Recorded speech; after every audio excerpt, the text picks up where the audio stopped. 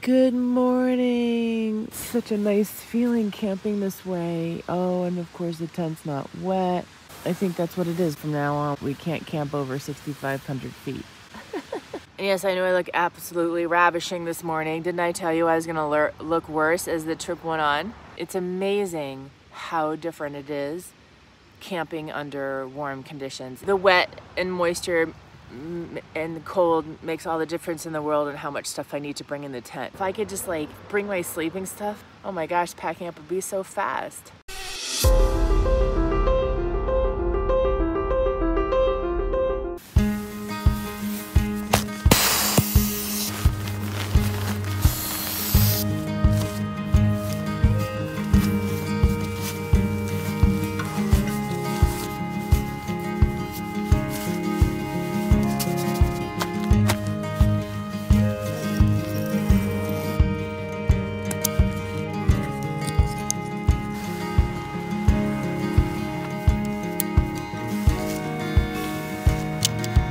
Pack your tent so the base of the tent, the stronger material, is wrapped around the mesh. And I would put this stuff inside in the order that I'm gonna put it together. Like let's say it's rainy or something, you have to go quick. Well, this comes first, so I put it in order. Since I'm putting it on a rack, I'm gonna pick the flattest side. I wanted this to be the thing that I can just bring it over and keep inside my tent after I pull all my camp stuff out. The days that you're going through mud and stuff and things are splashing all over it. That's where this sack came in handy. And this is actually stronger and thicker, 33 liter. This system worked out beautifully. My event waterproof, it's just a large. Then what I've done is I slid the ground sheet on one side of the bag and I put my picnic blanket on the other side. I already showed you this in the other episode, putting this on the back of the bike. Changing of the shoes, just like Mr. Rogers used to change his sweater every morning. This is my little ritual. Barely have anything left now, but for some reason everything still looks totally full. The other nice thing about this cargo net, there's my trash. I look like a chipmunk. Guess that's not too bad of a thing. My knee is so messed up. That's the other reason I was tossing all night. It was like throbbing pain. So I learned that pushing things up with my knee didn't hurt it so much because I didn't have the pain that I had yesterday. And yesterday we walked the bike down the mountain. Just a different pressure on your knee joints. And what will I attempt this morning? To brush my hair. This will be the second time on this trip. To make my face look less puffy. Boy, my body from the last 2 days, wow. I can't even believe what we biked yesterday. I went 58 miles, I think, my first day up the climb on my trip last year. I was on the Salsa Cutthroat. We'd have to do like 68 miles today. But I'm thinking if I can do 58 uphill, 3,000 feet on day one, that was my first day bike packing with all the bags, I should be able to do 68 on a downhill, gradual downhill. I have a nubbier tire, so I'm not gonna roll as fast down the hill. So I guess we'll find out. I want help up the Loman climb. I have no interest in climbing that. In last year's video, day 2, you can go down it. Look at this cool table they made with the stump and the rocks. There's a cave over there. You could sit in there, have a little sexy time. It has so much beach. That's what makes it so special. Zinc oxide it, baby. I must have rinsed some off yesterday when I was rinsing my face in a stream because I have some peeling on the top of my nose, which I don't like because I got a lot of skin damage here as a child in Florida. We lived in West Palm Beach. And my mom was really great though at protecting our skin, but you know, as kids, you can only do so much. I look like a ghost. It will slowly fade. Aw, those people gave me the beer yesterday. He brought me over a coffee. He goes, do you want a coffee for the road? And I said, no, because then I'm gonna have to pee. I asked him if Loman served breakfast. And he goes, yeah, sourdough does. And I go, sourdough? I'm thinking, I don't think that was the name of the place. He said, no, that's where we go for breakfast. I go, wait. He goes, it's like a mile up the road. I go, no. The place I'm talking about is like 10 miles. He said, no, there's a place called Sourdough. They serve a great breakfast. I'm so happy he came over because I thought Loman, the place where I had the best sandwich ever, it's like ham, grilled chicken, pineapple, was the only place that was food. We're gonna go to a new place.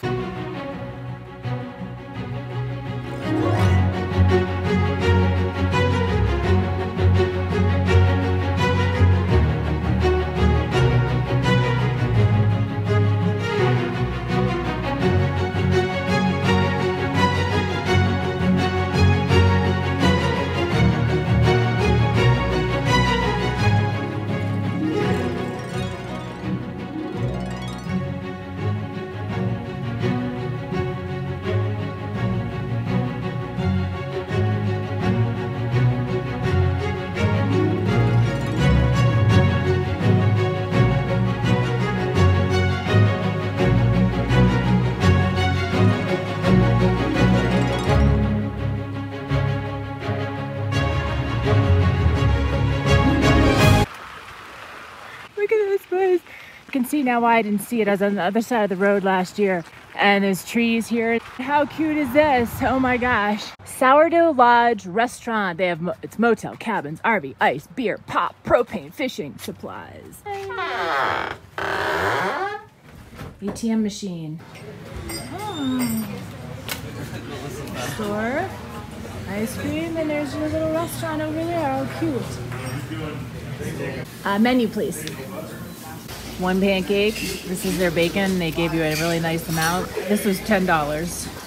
Boy, I tell ya, these guys know how to make breakfast out in these little towns, because these guys are so particular about their bacon and stuff. Like the butter and the bacon was outstanding. I guess it's a brand, Dailies.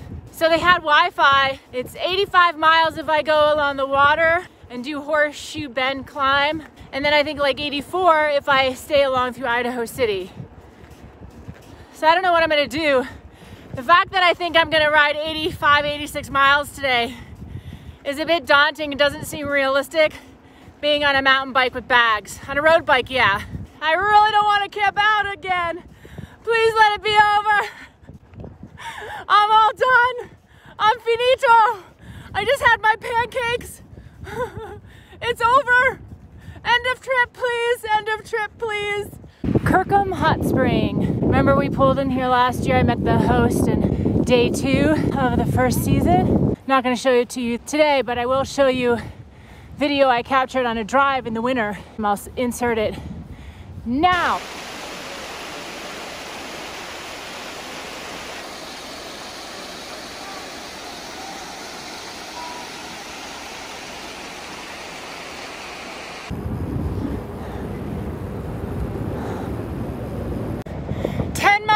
Baby, 75 to go.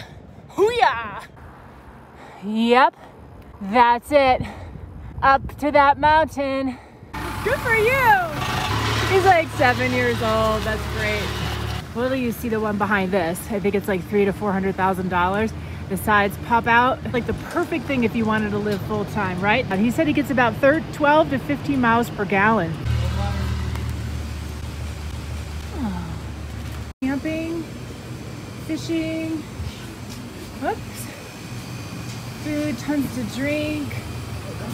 Oh, it's a little mercantile. It's just like this is back in the day, right? Like it has everything you could possibly want. I mean, it even has shovels, stuff for your car. This is awesome. Medicine, oh my gosh, hairbrushes, like look at this battery. The guys inside said they felt that it was a 6 to 8%, and then there were sections that were harder. So I don't know. I mean, look, everyone's going the other way, which means there's going to be a ton of traffic. I think I just need to go towards Idaho City and just go after this climb. It is what it is. If I can push my bicycle up 16 to 20% grades for 2.5 hours, to be able to do this while we're going along this whole trip with my stupid ideas. Why not end with one?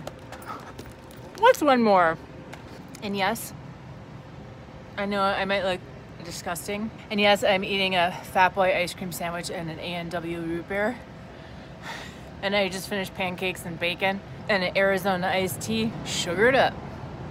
Get me up that climb.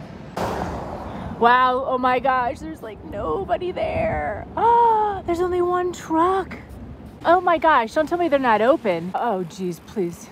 Putting my bike exactly where I did last year.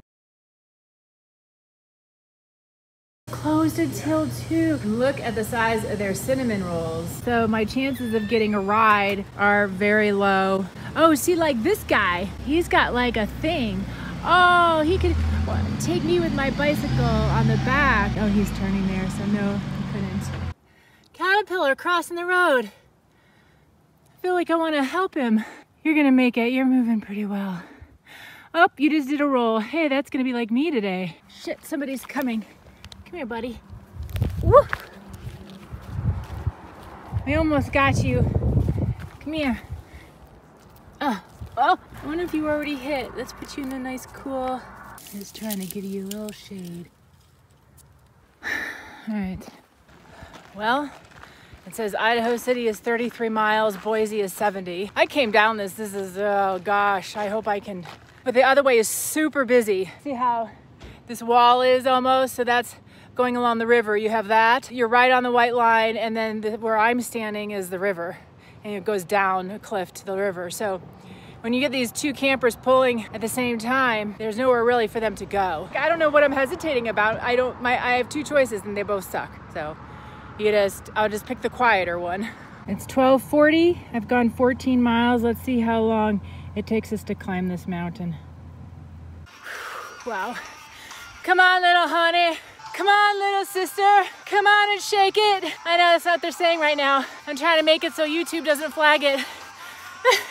Oh wow, it's like 90 out. Whew. Oh, fire indeed. This is gonna be quite a struggle. Yeah, we're not to the steep part yet.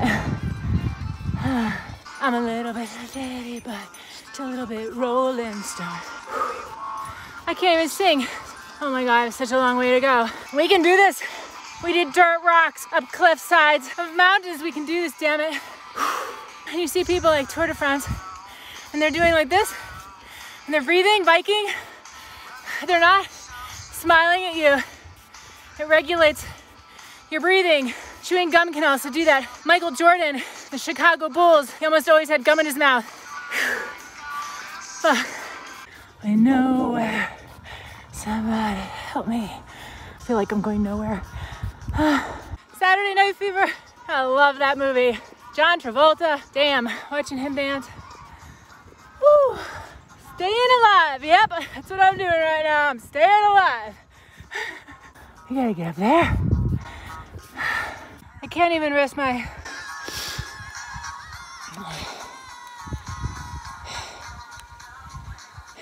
Time for some bike dancing. I don't think it's a good idea though, because it uses up energy. Love to dance. I car dance all the time.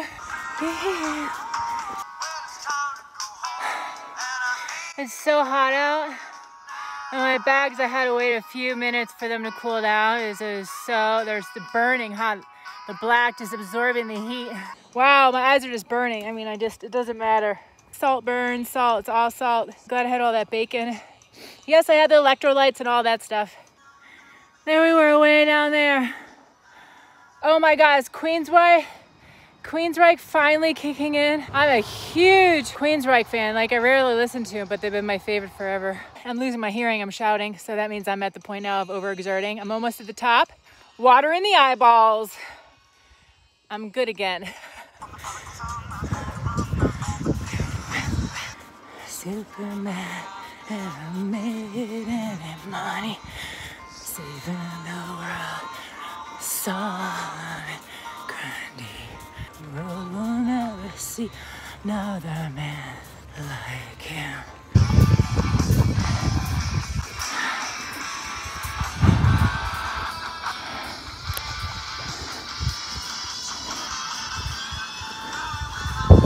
This goes out to one of my exes. This is parts of this song was about our relationship, the good part. We love to play air drums to this. Love us, love us. Chemicals between us. He died of cancer last year.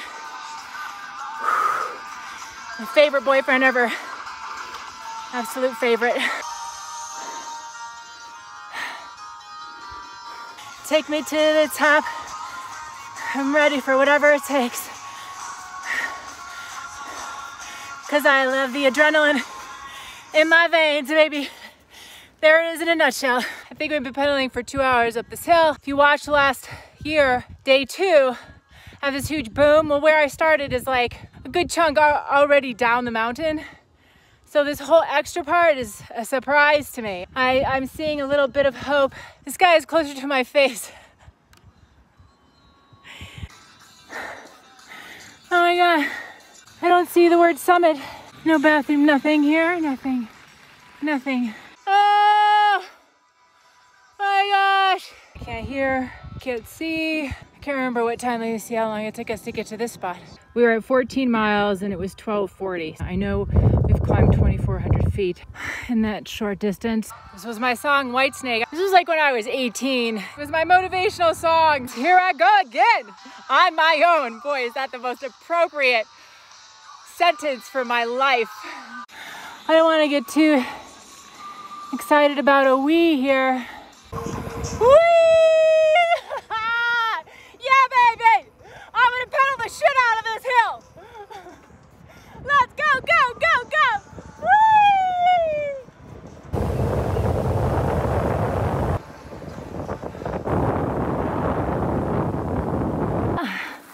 Why am I pulling over on the other side of the road to sit down? Because, do you see the angle of the road? It's going in the upward direction. That downhill was super short-lived. We have a long way to go to Boise, almost 29 miles in. Boise was 75 from that spot, but I think there was an extra 10, so we need to go, was it 85? I can't remember the numbers now. It's 3:30. There is a part where we start to go downhill, like 2%, and if I have a headwind, then I'm screwed, because if there's a headwind, then -2 becomes like +1 grade-wise. I'm a bit obsessed with grade. A lot of people don't talk grade, they talk miles. If someone says, oh, it's 10 miles away, I would be like, well, what's the grade? Because if it's 10 miles, 1%, well, then I'm gonna be going like this for 10 miles. If it's 5% grade, then I'm gonna be going like this for 10 miles. What's the grade in the distance, in the mileage? And that sort of tells you how much climbing there is. Oh, my eyes are like on fire. A hawk flies in here to catch some animal. I'm coming up to it, and then of course a car goes by and scares it. Like my one freaking moment of wildlife on this trip. I just had to stop. I can't pedal. I don't know what to do. I am depleted. I'm on the lowest gear. Next trip, I'm gonna find a place where I freaking get dropped off at the top of some like 15,000 foot mountain. And all I do is go down. I'm really thirsty, I have no water. Looks like there's maybe some raw camping up here on the left. I'll leave my bike balance there.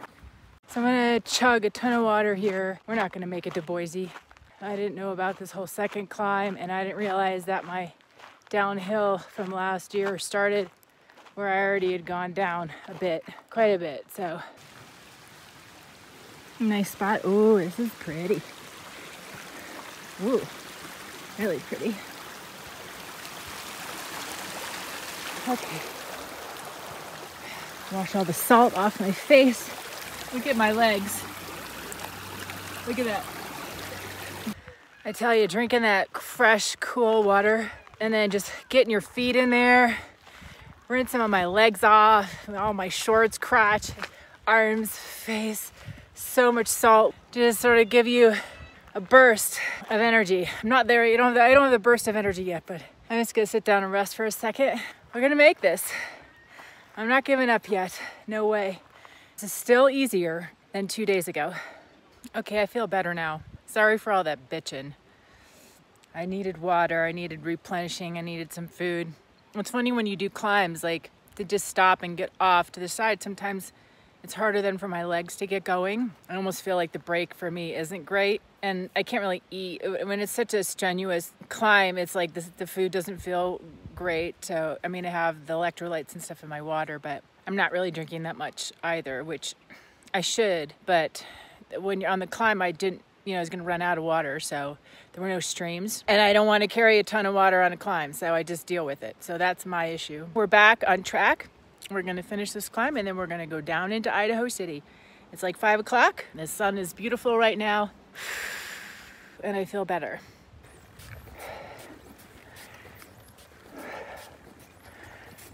Moores Creek Summit. We did it. We totally did it. We climbed 3,500 feet. That's not showing on my watch. That's a different screen. It goes 5 hours. We started out at like 4,000 feet.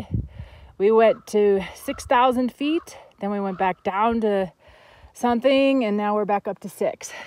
And let me just say thank you. I pictured like all my subscribers like all on bicycles around me. Like I could hear your motivation and your comments on YouTube, Human on the Loose, because we're kind of in this together. You are a support system for me.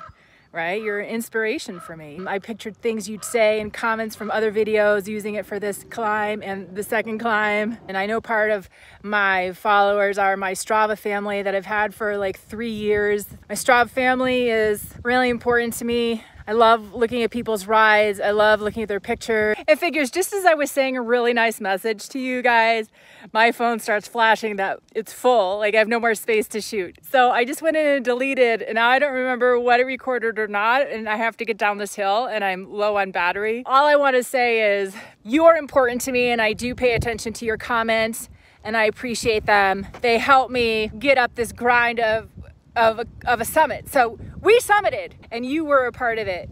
So thank you for that. And now it's time to go whee all the way down.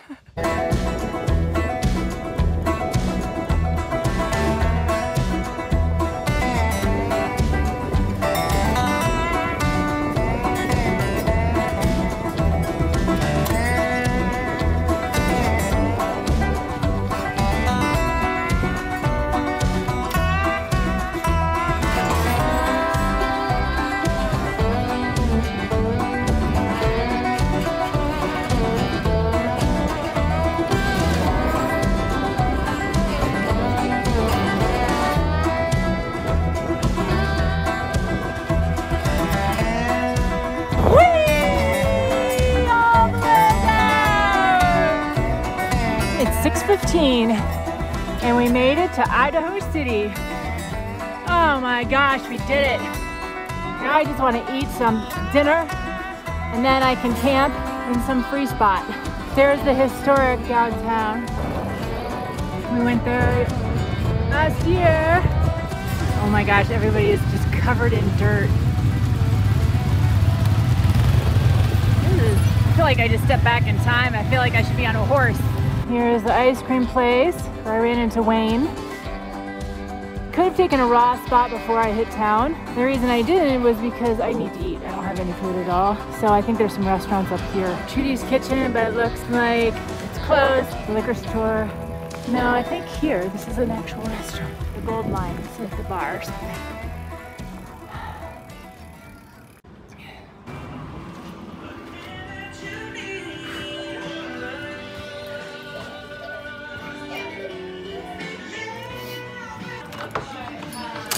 Oh, how freaking cute is this? You can belly up at the bar. Oh, look how huge it is. Okay, awesome. This is the Gold Mine Grill and Saloon, just about 35 miles north of Boise and about 35 minutes south of Loman, Idaho on Highway 21.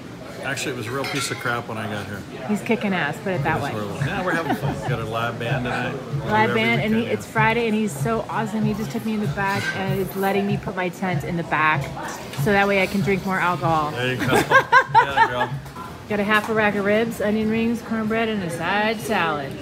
Yum. Just met this gentleman. We're not going to put him on camera, but listen to his degrees. Bachelor's Geology, 79. Bachelor's Geophysics, 1980, Boise State. Geophysicist with Union Oil, Standard of Ohio Petroleum, San Francisco Law School, JD. Environmental Analyst, Wells Fargo Bank. Loans and foreclosures, commercial, typically over 50 million, sometimes 150 million. Then get a tax law degree from Golden Gate University. Then a master's in business administration, telecommunications, and then a master's in international law. Then I did pre-med at Boise State, organic and biochem and upper division biology classes. And I'm an amateur extra ham radio operator. So he brings Granite in his Honda Fit to do his landscaping. Look at you. Wow, how are you picking those pieces up? That thing is huge. Look at this, how it's stacked on the truck. So the owner is letting me camp in the back. I never go to bars sitting by myself, and it's amazing how much happens when I do. But I do have quite the shining personality. He said nobody's in this trailer, so he recommended I put my tent right here. Oh my God, this is so cool. I love these little weird stories that play out. So the bar's been interesting, the different characters. I've always attracted people because I engage. I'm really asking questions and I really care about the answers. I think it's common maybe for people to ask you about, hey, where have you traveled to? Because they want to talk about where they've traveled. But what happens is then they want information from me because they're like, oh, this girl's paying attention and she's being so nice to me. So I always have to like change a few things, you know? I'm so full. I actually couldn't finish the meat, the ribs, so I asked the bartender, I'm like, since I'm sleeping in the backyard, can you guys put this in the refrigerator for me and I'll get it in the morning? And they said, sure, no problem. Bartenders are absolutely fantastic here. They're open till 2, which is great because then I can go to the bathroom right before I go to sleep. So I'm gonna actually just change my shirt and put some regular shorts on. And then I'm gonna go sit and listen to music. I did spend a fair amount of money here, $30, but you know, it was worth it. Like, because I never go out, I move around so much, I don't really have friends in places. I don't really move around. It's kind of more of a vagabond kind of thing. I'm exploring different places, but I never established myself long enough anywhere really to establish friendships. By the way, and I'm very particular, as you've learned if you've watched enough of my episodes. This food here at the gold mine, the half a rack, it had so much meat on it. Oh my gosh. And the meat came off the bone. It was just delicious. And the sauce was really unique. And you know, it was so nice. Like, I asked for extra sauce. I thought they'd bring me a little plastic thing. They brought me like a whole bottle. I don't ever order onion rings. And for some reason, I decided to get it as a side. Outstanding. Wow. This is what they normally tasted like. I would be a huge onion ring eater. So they frost their mugs, which a lot of places do. But as the owner said, they keep the beer is almost like right before freezing. It was like so ice cold. It was phenomenal. I've never had a beer this perfect in my life. And I love the mug with the handle. Look at the size of this beer. Regular patrons coming up to me, 2 people said to me tonight, you have such a great aura. I've had people come up to me in stores over the years. I'm talking about like over 20. My video got cut short because I'm running out of space on my phone.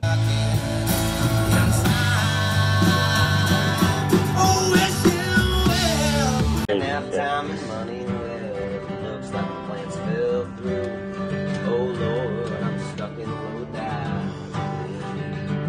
And if I only had $1 for every song I sung, every time I had to play while people sat there drunk, well, you know. I'm not really gonna shoot tomorrow, so I guess I'm kind of saying my goodbye now.